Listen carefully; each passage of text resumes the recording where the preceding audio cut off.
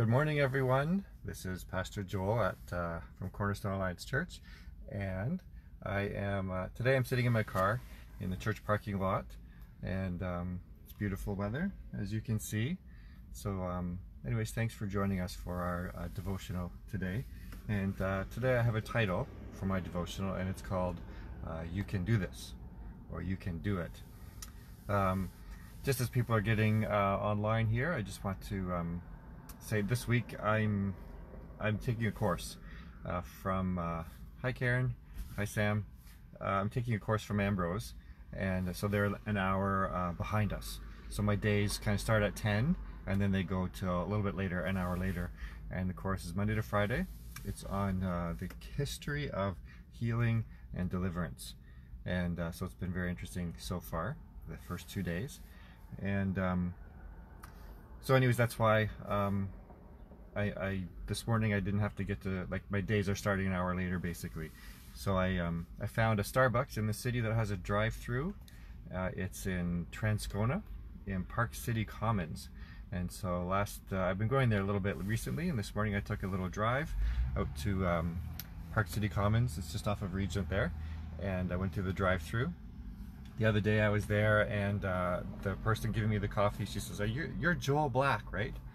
And I said, yeah. I didn't recognize the person because they had the mask, on, but she used to be a quizzer from Kilcona Park Alliance Church, and now she's graduated. I think she's still helping with the Kilcona Park Alliance Church Bible quizzing program, and now she works at that Starbucks, so that was kind of neat. Hello, Brad. Brad, thank you for all your trucking. Like, people were thanking the health workers a lot. We're supposed to. They do such a great job, but there's pretty much nothing that you have right now that did not come from a trucker. And so thank you, Brad, for trucking. I know you spend many hours away from your family, and anyways, thanks for doing that. Hey, so today this is called You Can Do It. You can do this. And it's Philippians 4:13. The verse says, I can do all this through him who strengthens me. And we talked about this several years ago at our church in a series of sermon series where a lot of Bible verses are commonly taken out of context and meant to mean something they weren't supposed to. So for example, this Philippians 4:13 is a very popular verse, usually one of the most popular verses on Bible Gateway and YouVersion Bible app and stuff. And many people think that it means you can do everything, but we can't jump over tall buildings. It's not meant to be taken to mean we can do anything and everything. Only God can do anything and everything. And so I just wanted to remind you of the context and look at that a little bit. So it says, I can do all things, I can do all this. I like the NIV version in this case. Like I've always said to you guys, keep looking at, as you read your Bible, read lots of different versions, because it really helps us. So in Philippians 4:13, in the NIV it says, I can do all this, right, through him who gives me strength. And so it's referring to something specifically. And I know that coronavirus, we get depressed more easily. We're inside more. We're not getting enough, vitamins from the sun, and it's a different routine.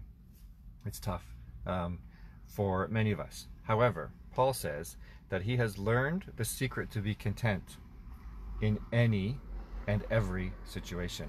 That's what he's referring to. And he says, I can do all this through him who gives me strength. He says, I've learned, whether I'm in need or if I have plenty, there's a secret to being content, he says. And Paul has been in prison, he's been in near-death experiences, he's been starving, and so Paul's learned the secret to be content. So you can also be content. Are you content right now? You can do it. And if you don't believe that, then this God's word is rubbish, because he's telling us we can learn the secret. We can learn how to be content in any and every situation. So I think it's good to look back a little bit, the verses before. So here, I don't know if this helps to look at the Bible. Nah, that's not gonna work. I'll just read it to you.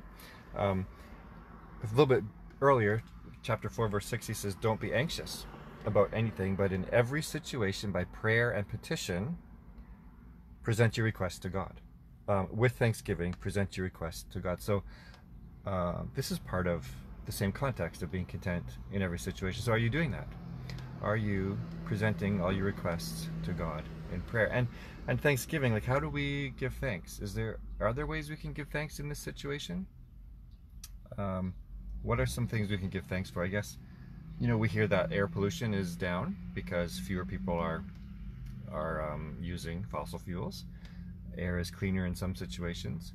I know professional sports isn't happening, and that affects a lot of sports fans, but I've mentioned this before once, but also some of the major sporting events like March Madness and Super Bowl, they're also one of the busiest times for human traffickers, and they like to bring trafficked girls because there's all these sports fans that are watching. And so if you just Google it, you'll see how many arrests are made every year at March Madness or Super Bowl or whatever. And so that's something to be thankful for. Maybe there'll be fewer victims this year.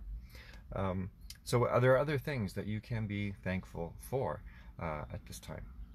Anyways, give thanks. Think of some ways to give thanks. Also, if we keep reading, it says, finally, brothers and sisters, whatever is true, whatever is noble, whatever is right, whatever is pure, whatever is lovely, whatever is admirable, if anything's excellent or praiseworthy, think about those things.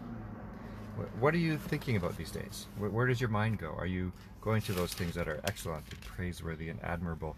And so it's in this context that Paul says, in every situation, no matter what, I can be content.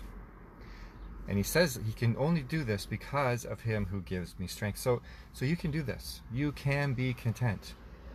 Even during lockdown or social isolation or social distancing, or if you're quarantining, whatever situation. I'm not saying it's easy, and I'm not saying that I can do it all the time either.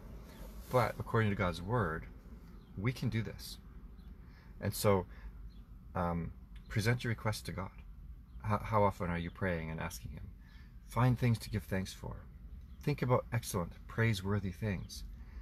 And I'm just letting you know, you can do that. We can be content in any and every situation. And so this is from Philippians 4:13 in its proper context. Hey, something else I just noticed, that I like to give you tools sometimes, and so I don't often use the YouVersion Bible app. I like using Bible Gateway, but on my phone this morning I opened the YouVersion Bible app, and this is completely a large church in the States has given this completely free. They're also the same church that provides us our online platform for completely free. It's great. I love seeing churches do that. So YouVersion Bible, they have these stories now. I didn't realize that. Kind of like Facebook or Instagram. And so you click on the story, and then it leads you kind of through a little meditation devotional. And there's a time to pause, and then there's a Bible verse, and then they had a Christian rapper giving a little comment on the verse, and then there's like a question that you can answer, multiple choice. So it's like maybe several minutes, and I thought that was a very cool addition to the YouVersion Bible app. So you could try that out too, and it will guide you through kind of a scripture meditation. Anyways, my class on healing and deliverance is starting soon, and so I got to get into there, get the Zoom all started. Thanks for joining us today, and remember, you can do this. We can be content in any and every situation. If that is not true, then God's word is not true, and then what we're doing is all completely useless. But it is true, and so hold on to that. Learn the secret to be content in every situation, just like Paul has done in Philippians chapter 4. Okay, God bless you. We'll see you guys soon, I hope.